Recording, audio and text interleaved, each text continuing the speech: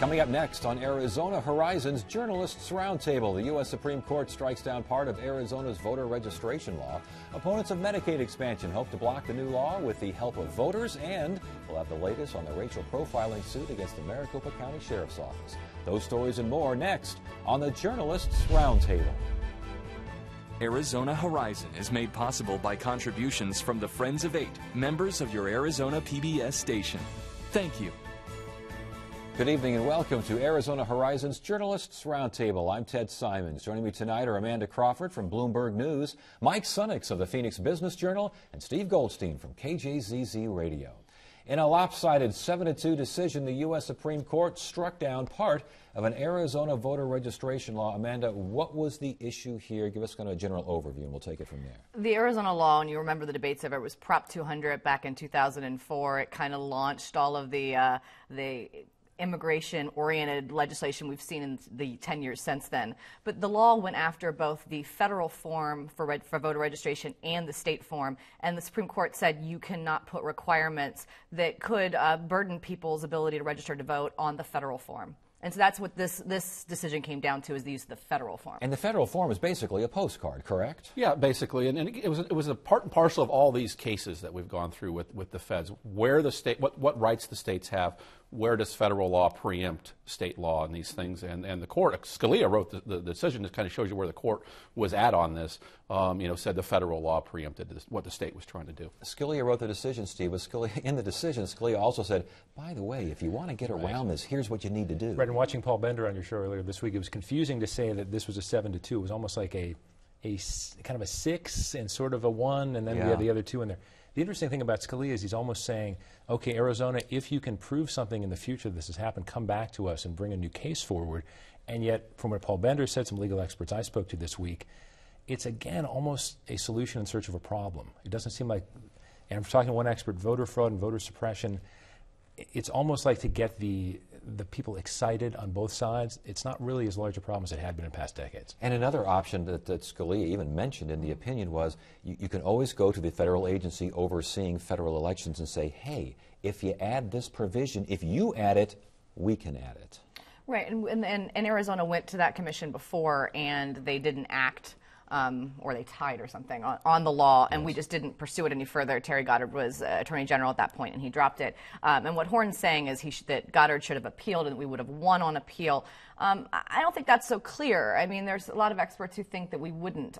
It was a really weird Supreme Court decision, though, for them to go like, hint, hint, you didn't have to come the whole way to the Supreme Court. You just needed to go to this commission and fill out some paperwork. I mean, it was a kind of a mundane approach to the Supreme Court decision, if you will. Yeah, Louisiana had gone to that agency and got some additions and changes to the card, so they could follow that route. So yeah, it was where the headline read it got struck down. It was a little more nuanced and complicated than that. And this isn't an Arizona issue exclusively. There are other states that have similar laws. Alabama, Georgia, and Kansas, for example, are the ones that are most similar and whose laws could also be affected by this Supreme Court decision. And whatever Arizona does next, if they come and they go to the commission and get the permission to change the requirements for the federal form. And those are states that often follow our lead on other immigration things like 1070. Indeed. And let's go back to what you were talking about, Steve, whether this was a solution in search of a problem. We had Secretary of State Ken Bennett on here, Chief of Elections here in the state, and he says anything you can do to keep any kind of fraud happening is worth doing.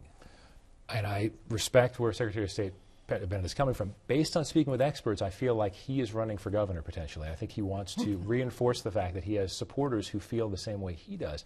And it's not to say that we shouldn't try to get rid of all this, but the idea is that this should be some sort of priority, that we're having some nuanced decision from the Supreme Court. It's not solving anything. So we're just sending out more lawsuits that isn't going, again, it's a problem that isn't really there. It's not to say that there isn't a minuscule problem there, but something to push all this political capital after shows something else is involved. Well, and there's a fine line here, and what the Supreme Court has said and in multiple decisions is there's a fine line between protecting the vote, as the Republican pushers of this bill, this law had wanted, which is, protect the vote from fraud, protect the vote from non-citizens voting. But the other side is you have to make voting accessible to people who can legally vote, and that fine line is what they're afraid that this law has crossed. And you're talking about minorities, students, some of the elderly. It's difficult for them, say those who are opposed to this law, to go through all of this paperwork when, again, the motor voter law, the federal law that this is based on, it was designed to make it easier. Yeah, I mean, Republicans really fought motor voter back a couple decades ago. They fought that tooth and nail all along, and so this is kind of part of that debate and their approach on that issue. And Native Americans are part of that group that, you know, faces challenges from laws like these. So, and the reality is, let's look at the people who experts say have the most trouble complying. They are most likely to vote Democratic. This is not lost on the politicians pushing these bills. I'm not impugning their motives and saying they're not also trying to protect the vote, but the politics can't be taken away from here. Democrats are fighting these laws because they want these voters to have more access to vote, and Republicans don't. And Republicans are also pushing for these things because it helps them in their campaigns as well, as I think as you alluded to regarding governor races and such. All right, we will no doubt see more of this story somewhere along the line. And there's more to come, Ted. Next week, Section 5 of the Voting Rights Act, Supreme Court will rule on that, which could affect Arizona as well. Yeah. All right, so we'll hang on for that one. All right, closer to home, a court hearing on the racial profiling case, Mike, with the Maricopa County's Sheriff's Office. Apparently, they're going to go ahead and appeal this ruling that the Sheriff's Office engaged in racial profiling. Talk to us about the MCSO is going to appeal the order from the federal judge and the ruling that they mistreated or racially profiled Hispanics in traffic stops, how they treat them in jails. And the appeal is going to be kind of multi-pronged. They kind of questioned some of the judge's ruling, some of the things he did, his ruling. But they're also going to talk about what the feds did. The MCSO deputies were trained by Homeland Security in some of these enforcement things, and they were going to say, well, you guys trained us, and now, you know, isn't it your fault? So we'll see how many different kind of things they kind of throw at the wall on this, and who pays for this? Is the county going to pay for this? The Board of Supervisors? Is the county going to pay for this? I think that's still being determined. I think they're still figuring out. Bill Montgomery has a say in this, or Joe could just go to his pretty deep-pocketed legal defense fund and try to hire a private attorney for this too. I wonder if all of this comes down to that big issue of the court-appointed monitor, because it did seem like, based on what Sheriff Arpaio's attorney Tim Casey said, it sounded like, okay, we're willing to go along with this. We've sort of stopped doing the sweeps even a year ago, so we haven't been doing those most recently. So I think there's a key there with the monitor. He just does not want, again, because we've gone through the recall, which didn't happen. Sheriff Arpaio was reelected again. So why should this person who was elected by the voters again have to have a court-appointed monitor? Seems like Big Brother. And I think that's what they're mostly opposed to. I mean, they've done a lot to step away from the immigration raids. It's not on their website. It's not on their trucks anymore. If you go on and search mugshots, you don't see immigrants as a crime on there. They say they're rescuing people from the desert in their press releases instead of picking up undocumented immigrants. They're having everybody, MCSO, go through training on how to treat people of different races, treat them the same, all those types of things. But I think Steve's right. When they talk about a monitor, that kind of raises things over there, and they really don't want that. It's about control. I mean, the sheriff doesn't want to lose the control over working his office, and he says because he's an elected official that would be an overstep of the federal government. But it becomes hard to figure out how you get a notoriously people will say a notoriously corrupt office. But an office that has fought against efforts by the federal government to change its jails and other practices over a period of 20 years. Reluctant, that's the word I was looking for. There we go. And we've said on this program, Ted, many times before, related to Medicaid expansion, the governor is trying to help her legacy. I think the sheriff at this point, I think I've said this before on the program before, I see him as the ultimate political animal. He was not anti-illegal immigrant, at least outwardly and publicly, until Andrew Thomas made it a major issue. So then he jumped in. Now I feel like he's sort of sliding away from that, and he would, not that he's going away anytime soon, but I think the idea is a court-appointed monitor, well, that's really going to look bad for his legacy. Let's fight that part. We'll go along with everything else.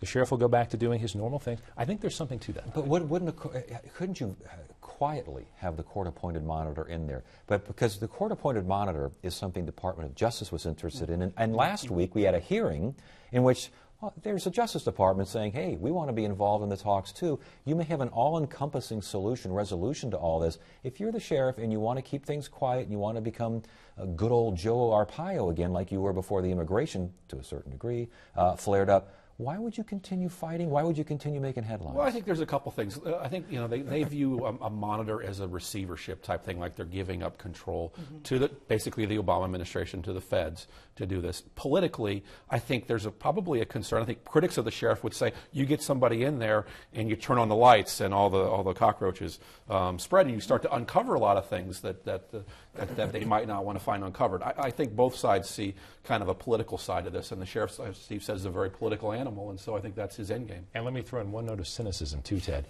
The more this is out there, the more the sheriff appears to be fighting this, the more money can be raised, maybe not for him, but maybe for some protege at some point. And you said, why would he want to continue the headlines? Have we ever seen a moment at any point in the 20 years that Arpaio was ran from any kind of headline? Well, that is this what thing. my position, I was just trying to counter the other idea was that he's maybe sliding away from all this and doesn't want those kinds of headlines. So I'm just wondering, just putting that out there. And this issue has been a winner for him politically. He's been reelected. He's raised a lot of money. He'll raise more money on this. And while he is stepping back from this, and I don't think he's a true believer in the immigration cause, it's politically been good for him and good for his campaign funding. And we should note that the challenge, the appeal, kind of is based on a couple of things that the judge said during that hearing. The ruling that the judge made was very comprehensive in some ways, but a little cryptic in others. And he clarified, I guess, from that last the last ruling. He did so last week, and it's taken a week for the sheriff's attorneys basically to say this business of you can't detain someone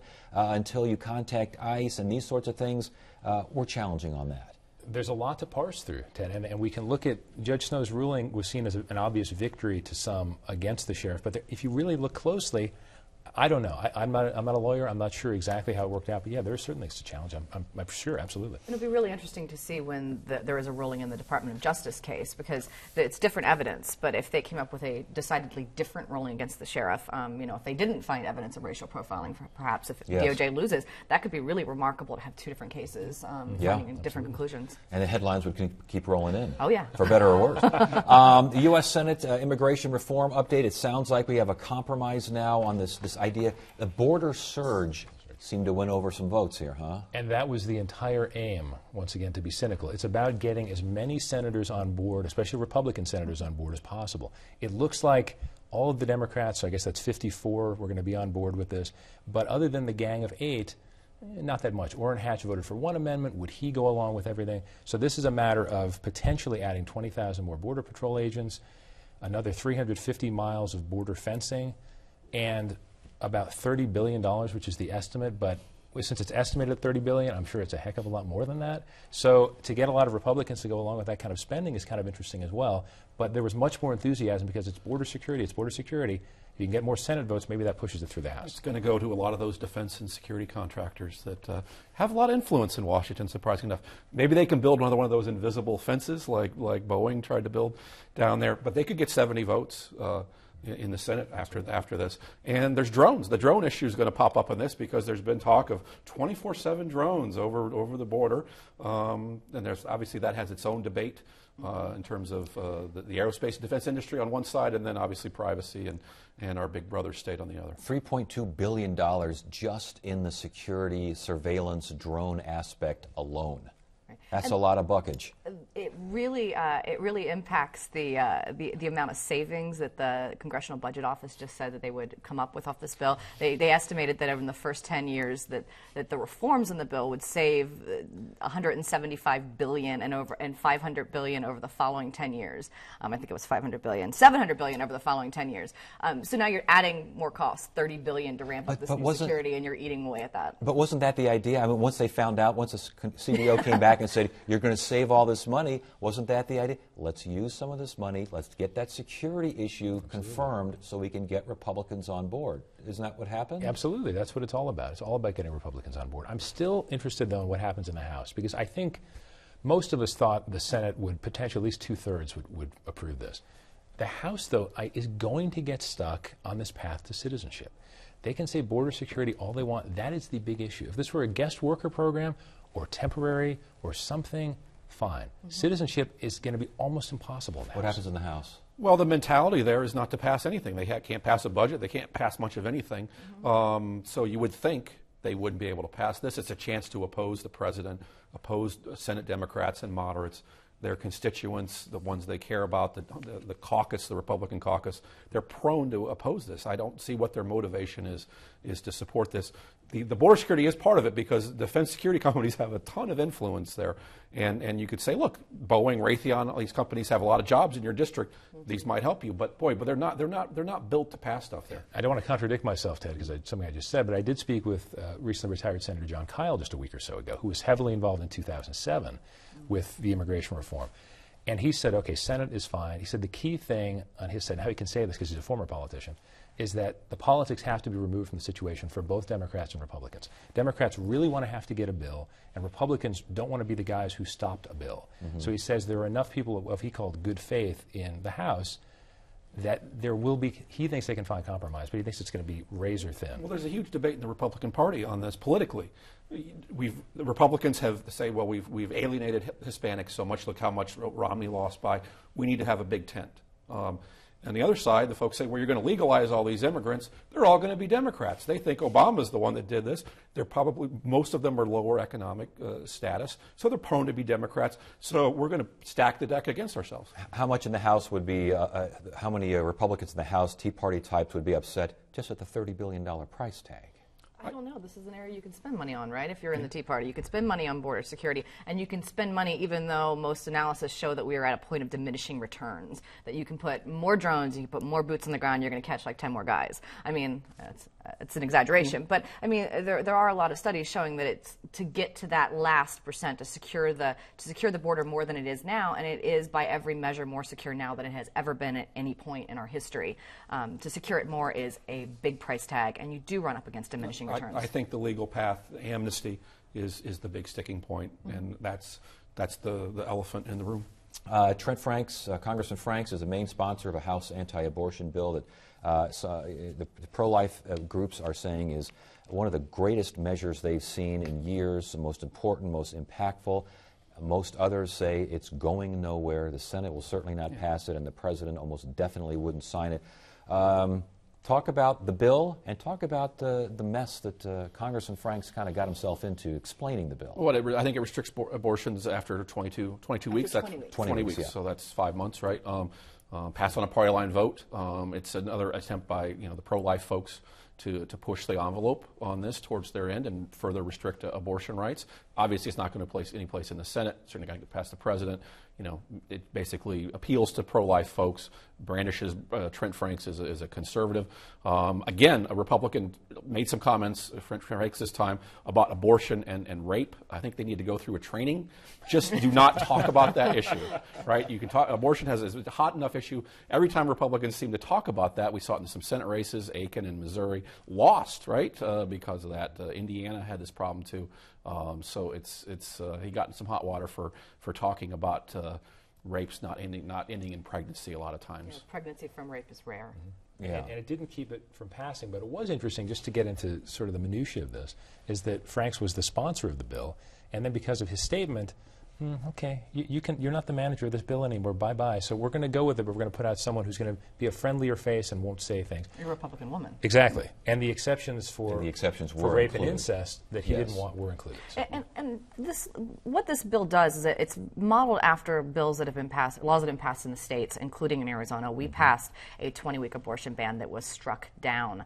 I think it was Idaho's also was struck down, also the 20-week. So as of now, Supreme Court precedence is that you can't ban abortion prior to viability, prior to the point where the fetus or baby can survive outside of the womb, which is generally at 24 weeks. And there's another nuance that I think is really interesting here. You're not hearing much in the national debate, but we certainly heard it on the state debate, and that is what happens at 20 weeks.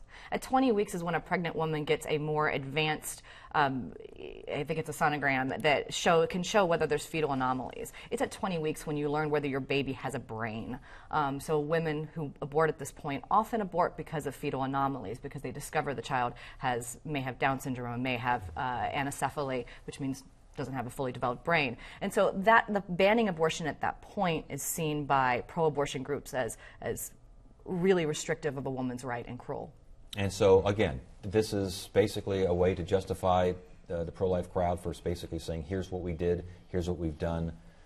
it's not going to go much farther. Yeah, the issue's never going away. I mean, it's one of the central issues of American politics since Roe v. Wade, and both sides raise money off that. It's a bellwether issue for so many. It's a hot button issue for so many people. If you have a different president in there, a different Senate coming up, you bring it back up. And again, there's court challenges always on this, and the folks on the anti-abortion side want to have less abortions. So anything they can do to kind of move the puck that way, they're going to try. And maybe this is a stretch, but this is what makes Trent Franks interesting. This is his one issue, and he's a congressman. This is not a legislator, it's a congressman. Right, right. And it is his one issue. I mean, this is what he is known for and what he'll always be known for.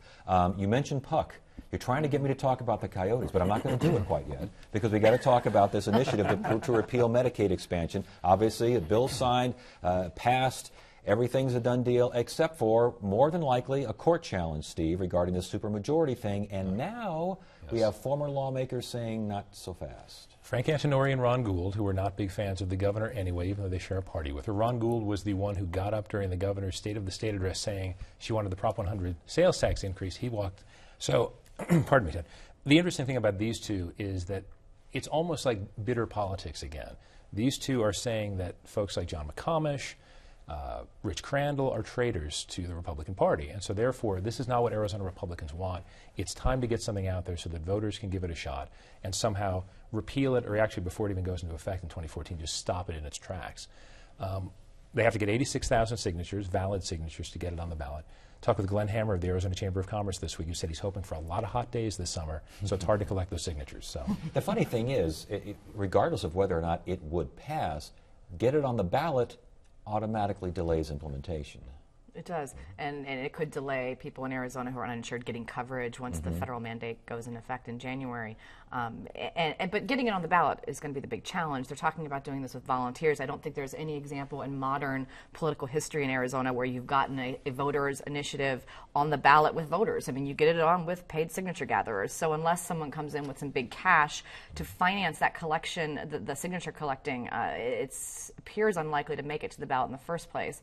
And then once it does, there's the legal question about whether this is something you can even refer to the ballot. Indeed, because part of a budget you can't refer, and also something. There's another aspect as well, correct? Is it something that has to do with that deals with the welfare of the state and the well-being of this? There are a couple of avenues, I believe. Yeah. And the pro-expansion side is the state chamber, the hospitals. They have a lot of money. They raise money for commercials and for lobbying. You know, during the session when they pass this thing, they got the governor on their side. They have a lot of resources at their disposal. They could even go out and hire the petition gatherers to have them sit on their hands and not work for them, which is starting to happen more in some of these measures. And unless these Tea Party folks get some money behind them from somebody in Las Vegas or somebody like that, they're going to have a hard time. And it's hot, and it's a complicated issue. Other than saying, you know, do you want to repeal Obamacare? You can't sit down with somebody outside of a library in the afternoon and kind of explain the ins and outs of this. It's going to be a big challenge. They're going to face legal challenges. I think the opponent's best shot is challenging the assessment as a tax. Yes. You know, if whether or not two-thirds majority for vote for that. If it quacks like a duck, it's a duck. Okay, before we go, the Coyotes. Yeah. It's our favorite team. I hope this will be one of the final times we talk about this because it just seems to never end. But it sounds like we could be headed toward the finish line here. Yeah, the NHL's made it pretty clear that they need to get a deal done pretty soon, or they're going to sell them and move them to Seattle or maybe Quebec City. Glendale Council met again today behind closed doors. They're always meeting private. Came out and said, well, we're going to continue working on it. We might get a vote by July 2nd. So we've kicked the can to yet another D-Day on this. The sticking point is an arena deal between the city and this group of businessmen that want to buy the team and keep them here. They need $15 million a year to buy the team. They want to share some revenue, tickets, parking with the city, kind of offset the price tag. It's just a tough go for the city. It's always been a tough go for anybody that wants to buy it because they lose a lot of money. Everybody wants the team to stay. It's just we've never been able to make the numbers work. One thing I love about the kicking the can idea is July 2nd is after the NHL's Board of Governors meets. I think it was June 27th. Yeah. And that's when Gary Bettman, the NHL commissioner, wanted this all settled. It's indeed, and we talked about this earlier this week. It sounds like they said, all right, we'll go to July 2nd, but it sounds like if something doesn't happen by July 2nd, the Coyotes will be skating off into the distance. Well, and you can tell the Glendale officials, especially the new council, is very reluctant to pay millionaires who own a sports team money to come play in their town. And I think that issue is obviously the sticking point. They had offered the last potential buyer $17 million a year to manage the stadium, and then when the new council came in, they put it in their budget at $6 million. Yes. So to fight to get it from $6 million to $15 million again, they're kind of giving up on the hard stand they tried to take by saying we're not going to pay a lot of money to have this. Except that the revenue sharing ideas where ticket surcharges and parking they think might bridge the gap. But well, we haven't seen the details of that yet. No, and we haven't. It could be ticket sharing above a certain floor. And let's remember that the Coyotes have the worst attendance in the entire league. Yeah. So if they put something like it has to be so many people in attendance to do the sharing, then all right, we got to stop it right there. Thank you so much for joining us, and that is it for now. I'm Ted Simons. Thank you so much for joining us. You have a great weekend.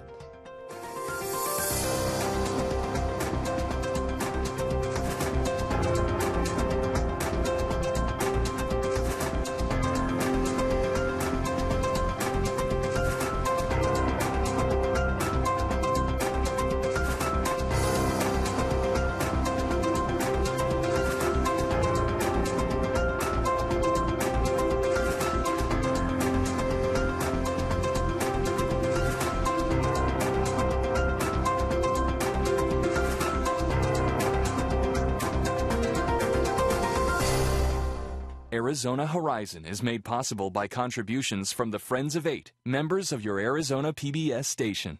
Thank you.